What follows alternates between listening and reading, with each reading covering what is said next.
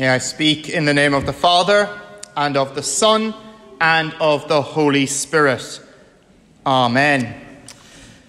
One of the occupational hazards for preachers is that they can very easily talk the talk, but of course the test for all of us as Christians is how we walk the walk. And I have to walk the walk in a particular way today, because last Sunday I preached about how in all of the scriptures, Old and New Testaments, there is eternal truth which is of relevance to us.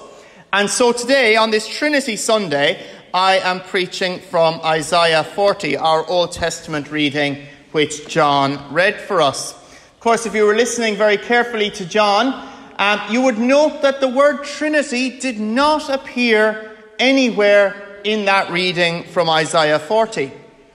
Indeed, the word Trinity does not appear anywhere in all of the scriptures.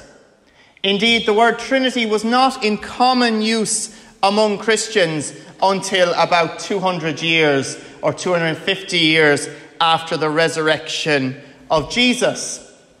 And yet that word Trinity, which we have today as Trinity Sunday, even if the word isn't used, who it describes has always been there.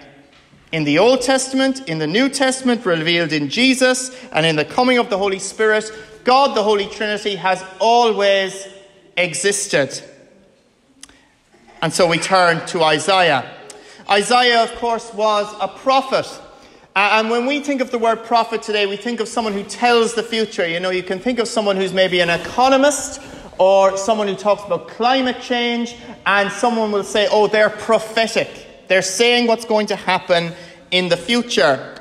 And while the prophets in the Old Testament did sometimes say what was going to happen in the future, that wasn't their whole job description.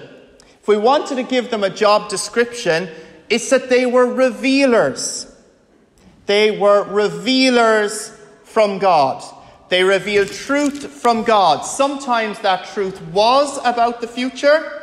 Sometimes it was about consequences, saying to God's people, if you don't change your ways, this is what's going to happen. Like those who talk about climate change or economics today.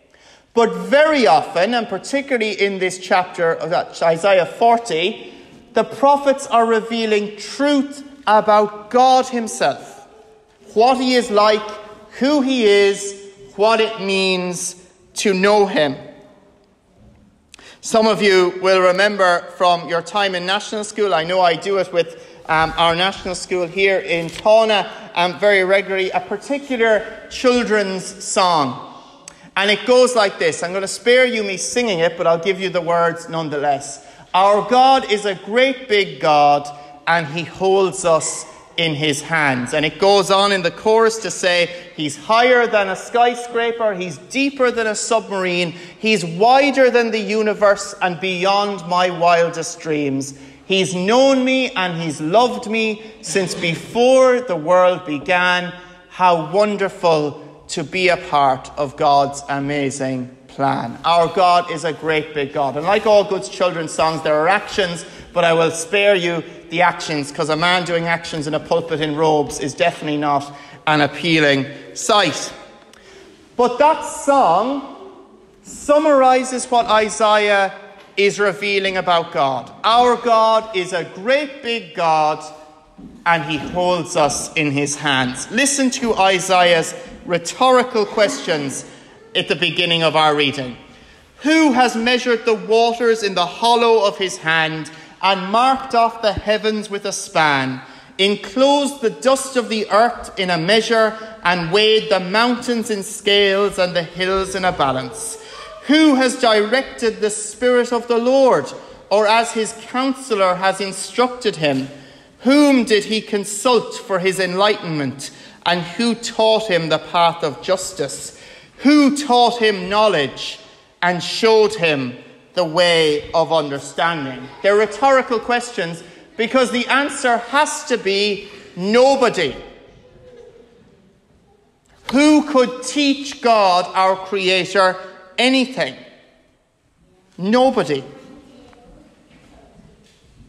On a clear night We can be like the psalmist in Psalm 8 who talks about the heavens and the stars.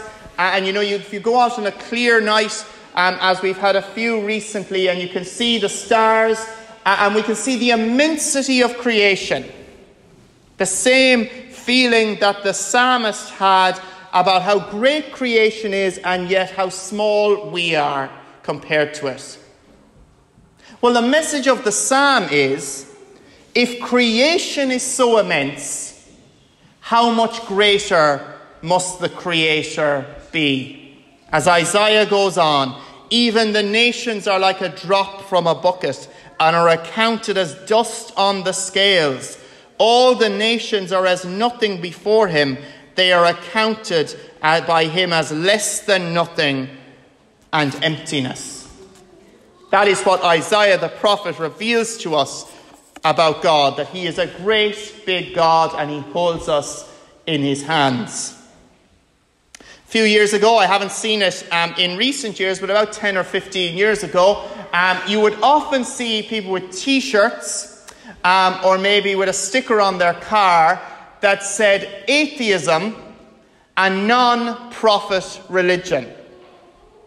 Atheism and non-profit religion. And of course, it's not just talking about the profits that we make in terms of money, it's talking about prophets like Isaiah.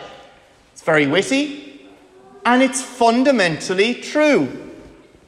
Because if we choose to not listen to prophets like Isaiah, the only logical alternative is atheism, or at the very least, agnosticism, and having no clue what God is like.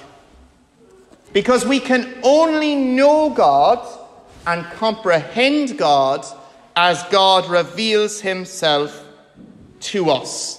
We need God to tell us what he is like. Otherwise, we're in the dark.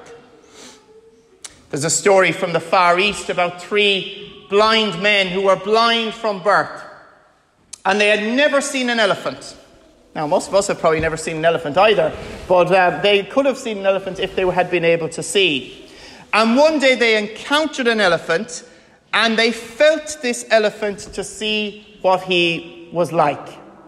The first man came along, and he felt the elephant's side, and he said, an elephant is like a wall. The second one came along and caught the elephant by the tail and said, an elephant is like a snake. And the third one came along and felt the elephant's tusk and said, an elephant is like a spear. Were they right? They were partially right. But that is the condition of all of us unless God tells us what he is like. We are in the dark, feeling our way, trying to guess what we think God is like. That is why there are so many ideas of God down through history from philosophies and from religions. But we do not need to guess because God has told us what he is like. How different would it have been for these 3 blind men if the elephant had started to speak and told them, no, you're wrong. I'm actually like this. Or if someone had come along who could see the elephant and could describe it to them. Well, that's what the prophets do. God reveals his truth to them so they can share it with his people. And because by his Spirit they speak, it is God himself revealing his truth to us. What's this got to do with the Trinity? We can summarize the Trinity and say it's one God in 3 persons. There's an image like the shield of the Trinity which can help us get our minds around it. There is the Athanasian Creed and the other creeds of the church which attempt to put it into human language. And as I often say, if you're bored in a sermon, I won't mind if you turn to the back of your prayer book and read things like the Athanasian Creed. But the Athanasian Creed says things like this on the screen. There is one Father, not 3 fathers, one Son, not 3 sons, one Holy Ghost, not 3 Holy Ghosts. And in his Trinity, this Trinity, none is afore or after other, none is greater or less than another, but the whole 3 persons are co-eternal together and co-equal. . Deep breath. It's a mouthful.